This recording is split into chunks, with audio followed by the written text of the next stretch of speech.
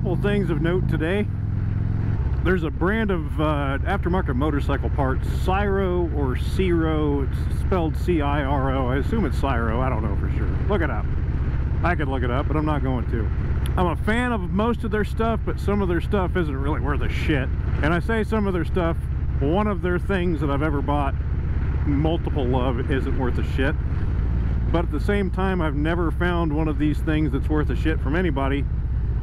That being a cup holder. They make a cup holder that mounts off of this little ball right here that I've now got my GoPro 3 mounted on. And for an empty cup of any sort, it works really well. Stays nice and level. For anything with lip or liquid in it, it immediately falls down on the ball. It's totally worthless. So I got rid of the cup holder, and I was using that ram ball right there, which I normally use for my little ham radio. I was using it for my GoPro, and sometimes I want to have the GoPro and the ham radio. So Ciro makes a GoPro mount for the little cup holder ball.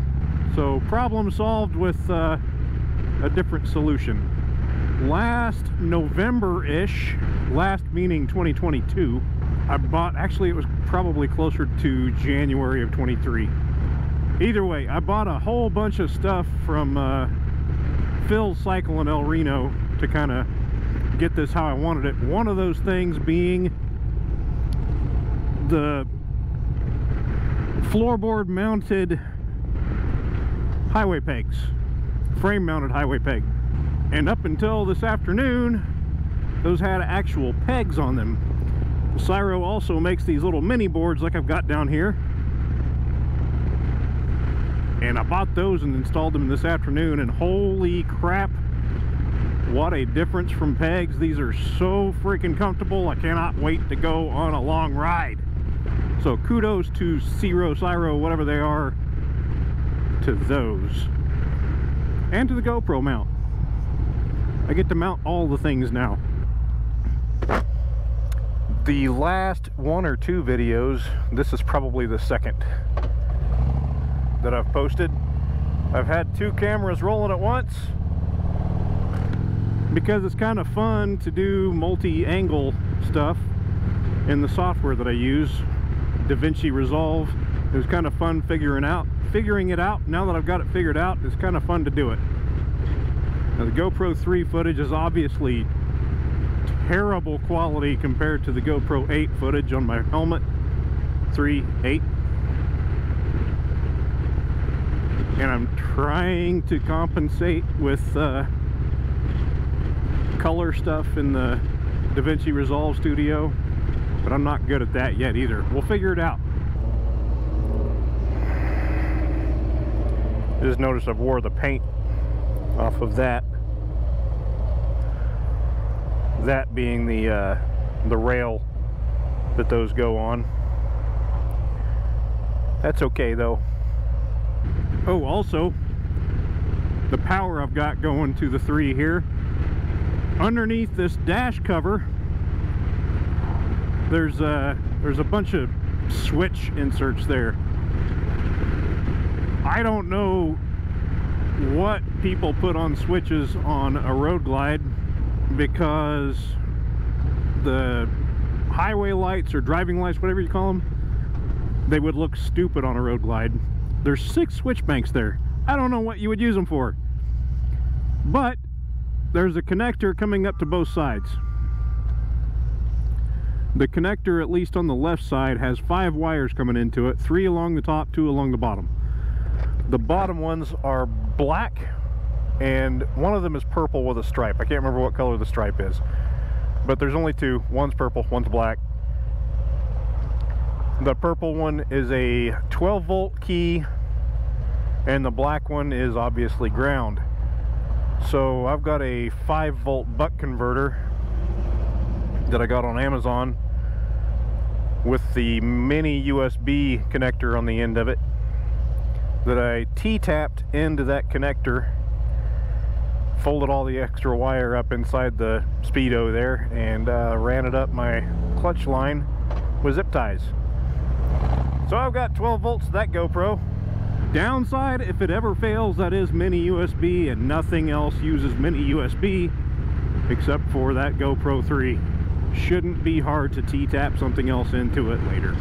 Anyway, I'm on my way to Cycle Gear. I figured that was a good place to test run the pegs that I'm not even using, the floorboards, the mini boards, whatever you want to call them, because I need gloves. The fingers are busting through 3 of the fingers on these gloves that don't really even have that many miles on them. And I know Cycle Gear is just going to sell their built brand that really isn't worth a shit, and I should probably research some better gloves and do the whole buy once cry once thing, but I'm just gonna go look at gloves. I may not even buy any. I just needed a place to ride, and against my better judgment, I'm choosing to go to one of the most busy roads in Oklahoma City, Northwest Expressway. My nose itches. Yeah, these floorboards are freaking great.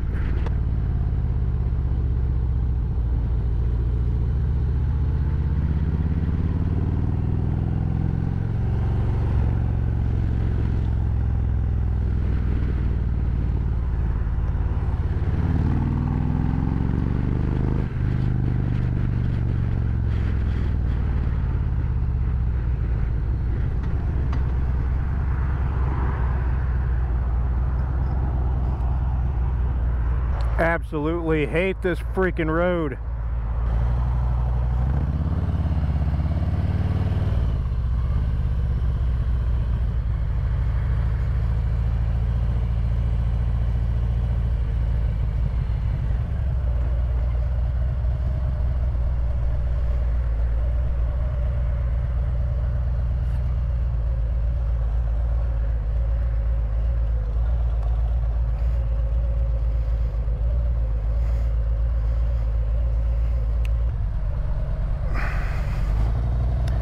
That went just about as planned.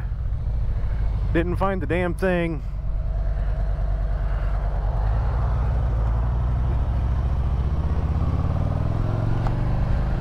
I think I bought the gloves that I'm wearing from Revzilla.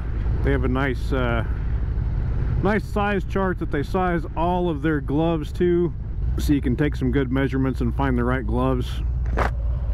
And they've done video reviews on almost everything that they sell, so you can kind of get an idea of what it's like. And these seemed like a good pair of gloves when I looked them up and bought them, but they did not last me long at all before the fingers started busting out of them. Absolutely hate this road. I don't know why I decided to come here. Most every other motorcycle dealership in this city only really sells dirt gear except for Harley. And I'm not paying an extra 50 bucks just for something that has a Harley Davidson logo on it.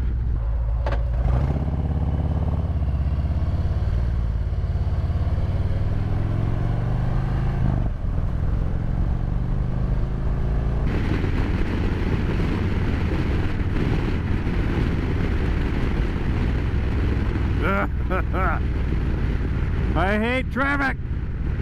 So not really the ideal ride to test these things out, but from what I've felt of them, I love them.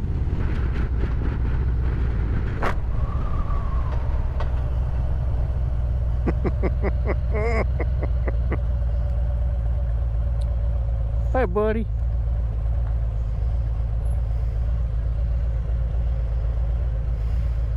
First impressions of the Ciro floorboards, mini boards. Fantastic. Wish I would have done them earlier.